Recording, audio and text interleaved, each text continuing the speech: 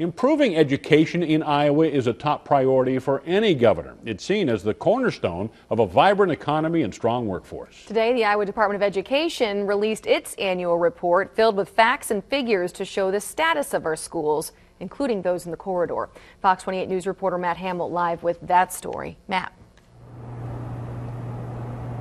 Scott and Tiffany, this is it. It is the Condition of Education report for the state of Iowa. In it, what a lot of parents and grandparents of students at schools like this would expect to see, and some things maybe not.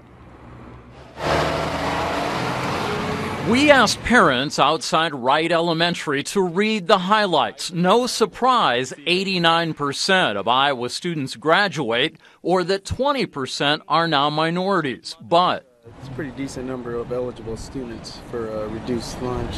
The 41% of students now eligible for free or reduced price lunches caught everyone's eye. The way the economy is, I'm surprised it's not higher.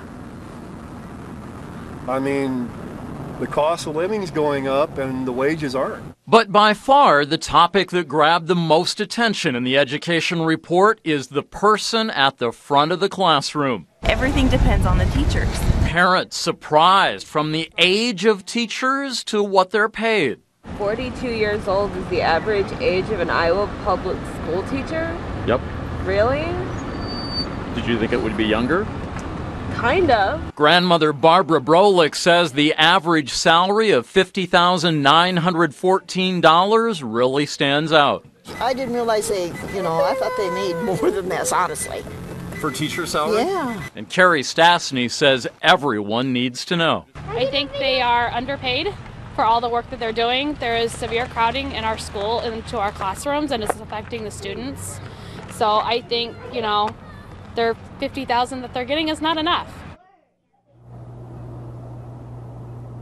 One other highlight, the report says it now costs $9,435 a year to educate each student. That's up $10 from last year. Covering the corridor tonight in Cedar Rapids, Matt Hamill.